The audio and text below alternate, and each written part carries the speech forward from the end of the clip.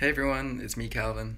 I'm in Copenhagen for a few days, and something came up that I really wanted to share with you.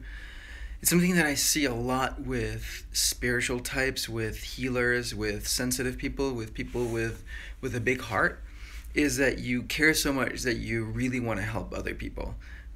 Say you have someone in your social circle that is struggling, that is in pain of some sort, maybe they're going through something, a divorce, or maybe they have problems with eating or with debt or drinking or like addictions of some sort or whatever it is, and you feel compelled to go in and help this person because it makes you feel horrible to see them suffering.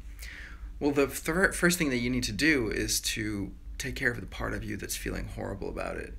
If you're coming to someone else from a place of attachment, from a place of you being in pain, and you want to help this other person so that your pain goes away, that's really manipulation. That's really a conceited effort to make yourself feel better by doing something in the outside world, and you're not doing this other person a service. You're being selfish, and being selfish is okay, but being secretly selfish is not a good thing. It's better to just be outright selfish and be like, look, I feel horrible. It makes me feel horrible to see this, and I'm not going to change it. I'm just going to be with how I'm feeling horrible.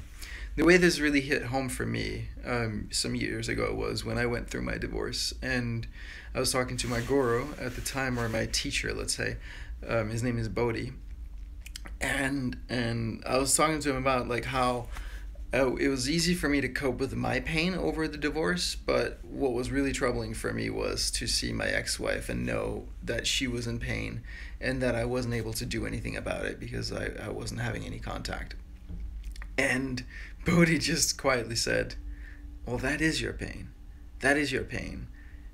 That pain that you're feeling over your thinking about her pain is your pain, and that's the pain that you need to address. Right? And it's so important because if we're coming to someone else because we're in pain over them, then we're not being a clean instrument. Then we're just gonna make things worse. We're just gonna make things worse. So we need to be to take care of that part first. And it's probably indicating that there's some deep wounded part of you that you actually need to heal here. And then once you've taken that piece home and healed, you can meet the other person with love, with non-judgment, and just be of service. And if life wants you to serve this person in some way, you can be responsive to that. And if life doesn't want that, that's fine too. Just know that everything is exactly as it should be, and it's not your job to play God and fix anything because things aren't broken. It's totally fine to be of service and to do good things for other people, but it has to come from a place of freedom within yourself.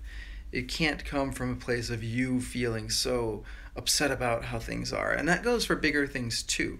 I see a lot of people who are desperate to want to kind of heal the world or spread meditation or yoga or something because, like, oh, my heart is overflowing and the world is suffering and all these things. It's really important that you come from a place of bliss and not from a pain of, I'm in pain because of all of this and I need to do something out here to make this pain in here to go away. All right, cool. I think I've made my point. Have a fantastic day. See you soon. Bye bye.